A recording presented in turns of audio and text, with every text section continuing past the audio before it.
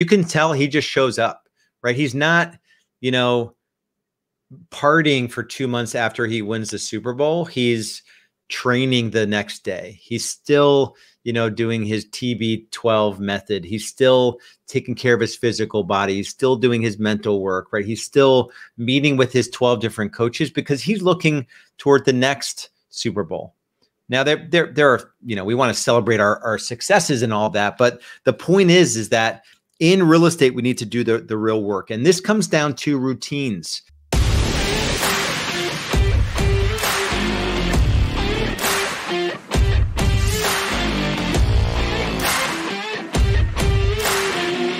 You just gotta do the work. What is up, real estate business builders? Welcome back to another edition of the podcast. Today, we're going to dive into the 3 undeniable, irrefutable, critical habits of high-performing real estate agents. Guys, I wish it were different than these 3, but these are the 3 that proved out for me when I got into the business. Every agent that even came onto my team and performed at a real high level, I'll get into some of that. And, you know, 10 plus years into real estate B school and helping other agents grow their sales, grow their income, and grow their lifestyles, you know, all without the grind. These 3 are the 3. So like I said, I wish they were different, but they're not different. These are the 3.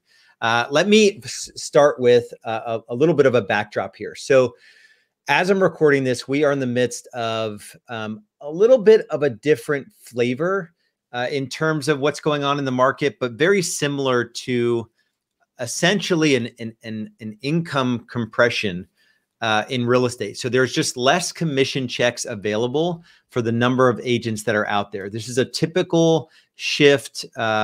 This is not anything that's abnormal. This is the normal. Every market has cycles and seasons, and this is just one of the seasons. What is different about this season is that there seems to be more fear, uncertainty, and doubt. Well, I don't know if there's more because I just checked out of it back in the day. You know, when I got into real estate, it was the start of the Great Recession, unbeknownst to me. 3 months after, you know, March 2007, I left my corporate job, March 5th, 2007 to be exact. And in June 2007, looking back, I saw, you know, looking back in like late 2008, I saw inventory, June 2007, go straight through the roof, you know, all the way through like 2009. We had like over 20 months of inventory. So it was a different market because there was lots of inventory, but there was no buyers. There was just less transactions happening to the point where we went from 15,000 agents to 5,000 agents in my market. So the backdrop to this episode is that there are agents that are going to enter into real estate during these shifty, interesting, whatever you want to call this market, uncertain times. And they're going to not know any better. And they're going to do a version of what I did back in the day. They're going to come out of the gate and sell like 40 homes their first year and then go on to do whatever, right? It's going to happen. And I think part of it is that they just don't know any better. They didn't go through the easy years. You know, 21 and 22, first half of 22, there were so many transactions flowing and it was, you know, it was easy to be in real estate. And they say what a rising tide, you know, floats all ships or something like that. Well, now that the tide has gone out, you can really see who was, you know, swimming without shorts. I know I botched that whole analogy or that expression, but you get the point, right? So now that there's not a crazy amount of business to be had and, you know, everyone is swimming in commission checks. Now it really comes down to, are you willing to do these 3 habits that I'm going to go through? And so the backdrop is that this will always be these disciplines, these habits will always be the things that win no matter what. And the other thing that I've noticed about this season is that, and this is true of any market, and I'll liken this to, I'll tell a story about, you know, being invested in Bitcoin. And, you know, Bitcoin has like wild highs and wild lows. And, you know, when we're coming out of in this market. Real estate's a market, Bitcoin's market. We're coming out of the Bitcoin market. Has been a season. I think we're in like phase one of the bull market now. So it's coming back and all of it. But it was hard to stay in the market when nobody was a fan of Bitcoin. And I'm not talking like back in 2017 or 13, like the OGs of Bitcoin, but staying true to the market and staying committed when all looks really bleak is really, really important. So there are some things happening in real estate now, and we do these weekly mindset calls, and we do production masterminds and lead conversion clinics, and everyone's like, what's the litigation that just came down, sort of picking on the buy side commissions, the co-op splits and all of that. And, big class action lawsuit. There are agents that think that they're going to be extinct, that they might as well just opt out of the industry now because of what's going on. And I think it's like, man, what an awesome thing that we now have to prove our value on the buy side, which I've been doing since I got into the industry. So the fear, uncertainty, and doubt that is going on right now in real estate, only the true professionals will prevail. The amateurs that are in real estate that don't have ironclad mindset and aren't employing these habits will get out of the business. I am hoping you're not one of them. So that's my prayer. That's my wish. So let's get into it. Number one habit of high performing agents is that agents that perform in any market at the highest level are doing the real work. So that's number one, is do the real work. And this involves routines.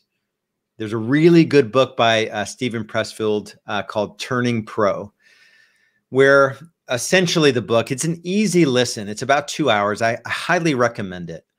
Is that the pro shows up no matter what. The pro shows up whether they won the Super Bowl or they were last, 31st or 30. I don't know how many teams there are in NFL. The pro is, doing the activities that they know will lead to the result or the outcome that they want, right? So whatever you think about Tom Brady, right? He's a pro. There are stories he did. There was a series on Facebook.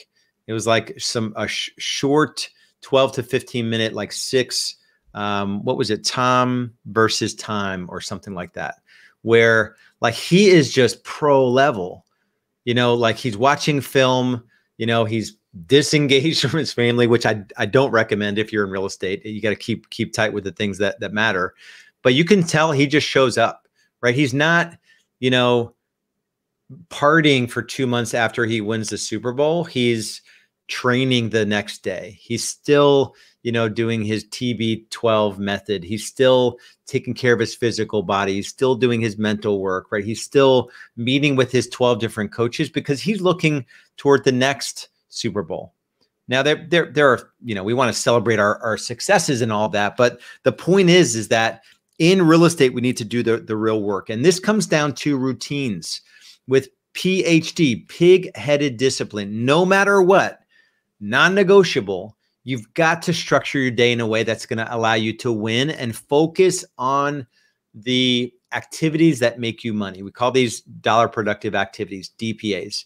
There's only a few DPAs, right? It is new business development, which is lead generation and lead follow-up. There is meeting, with buyers and sellers for the first time, signing them as loyal clients, and then getting them under contract. Building systems is another one, but most of your time, you should be obsessed and blocking your time to do those things, those three things: lead generation, lead follow-up, and signing new buyers and new sellers. That was my obsession back in the day. The reason I was able to sell my personal production, my first 4 years, was 27 transactions in my first 10 months, 44, 54, and 66. So just at about 4 years, I haven't totaled those up, but it allowed me to build out systems where I can leverage way beyond that, bring a team in. I had 10 producing agents that sold 453 homes. I worked, 40 days that year, about 5 years after I got into the business.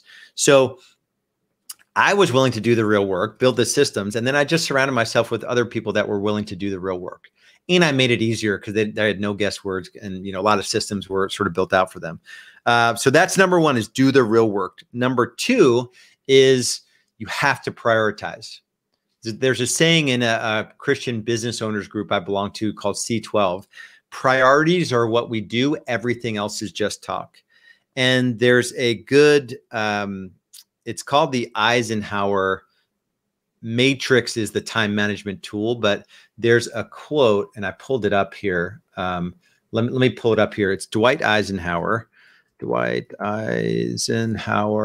urgent versus important. So it is, so I have two kinds of problems, the urgent and the important. The urgent, let me pull it up here. It's the urgent are not important, and the important are never urgent. I have two kinds of problems, the urgent and the important. The urgent are not important, and the important are never urgent. So as you look at your time invested in your business, and it's this matrix of there's this really good app I've started to use, Tick, Tick, that has an Eisenhower matrix, and you put your activities into this matrix of urgent and important. So that, going back to that quote, think about all the things that you spend time on all day long that are that are urgent but not really important. And think of, like, if you want to build and scale a business, all the things that are critically important, like building systems and building sales processes and marketing, lead gen levers, and, all of the things you could be spending your time on that are really critically important if you want to be financially independent and not give away your life in the process in real estate. Important things, but they're not urgent. Like, it's the buyer that's, texting you at a Friday night about a property that just hit the market that they want to see on Saturday morning. And it's like, man, that really isn't important when it comes to the long-term vision I have for my business, but it's urgent because I need that check, right? It's like a seller that interrupts your day because you had a showing at 12 p.m. and at 12:11 they left the home and they're texting you for the feedback, right? It's urgent because they're a client of yours, but it's not really important when you're trying to sell 2, 3, 4, 5 homes per month and take home 30 to 40 grand free and clear every month, right? So it's this balance of, the urgent versus the important, and priorities are the things you actually do, and everything else is just talk. That's number two. Number three is a habit of high performing agents across the board, is that they take care of themselves. This is physically, emotionally, and spiritually. So these, again, it comes down to routines. Are you getting your workouts in? Are you hydrating? Are you getting enough sleep? Are you eating, lean proteins and veggies, right? Versus like crap carbs and caffeinating. There's 4 things in your physical body that you have to tend to. Emotionally, are you starting your day in gratitude? Are you ending your day with a practice of documenting all the amazing things that happened? Spiritually, what does your faith walk look like? I've gotten into this great habit with my wife. We start the day every day. I read a devotion out of it's Paul Tripp, New Morning Mercies. There's a Bible, suggested Bible reading. I read that to my wife. We do a meditation together on the Abide app, IBIDE.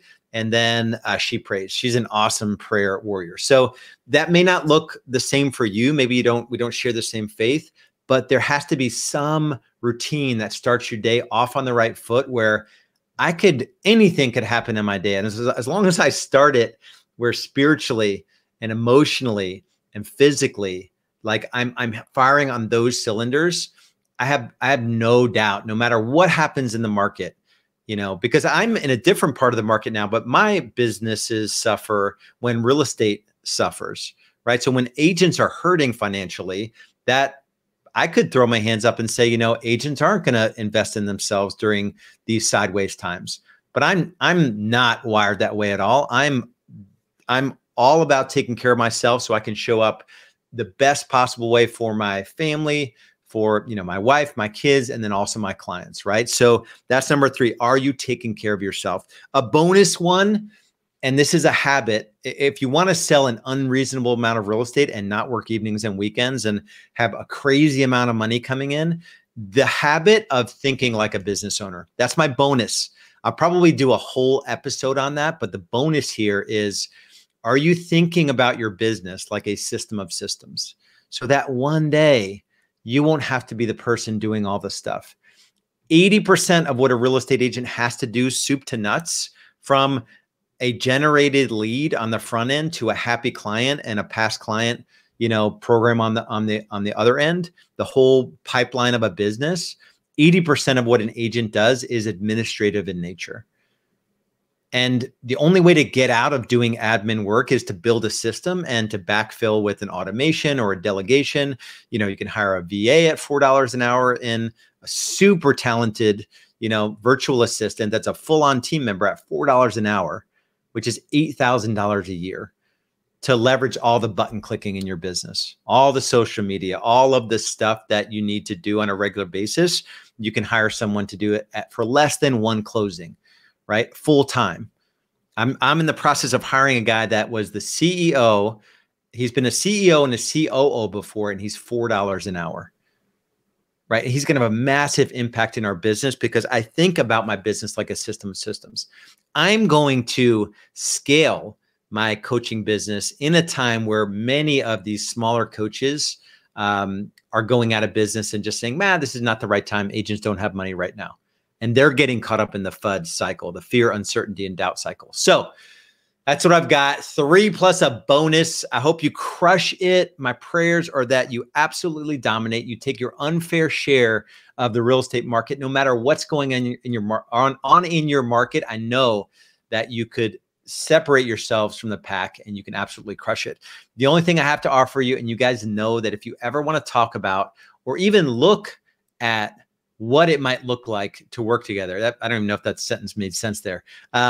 Go to rebsgrowthassessment.com, rebsgrowthassessment.com. There's a 7-minute video on that page that details what I call the $1 million agent method. It comes with a absolute guarantee in a 90-day period. If you don't generate an additional, outside of what you're already doing with my lead gen systems, my lead conversion systems, my sales frameworks installed in your business, you'll generate at least an additional $40,000 of gross commission income. If you don't, I'll give you a full refund for your investment. So go to REBS Growth Assessment, watch that 7-minute video. If you're like, man, this sounds interesting, I think I can do this, book in a call and we'll have a conversation about it. We'll talk to you soon. Be good. Much love, much respect.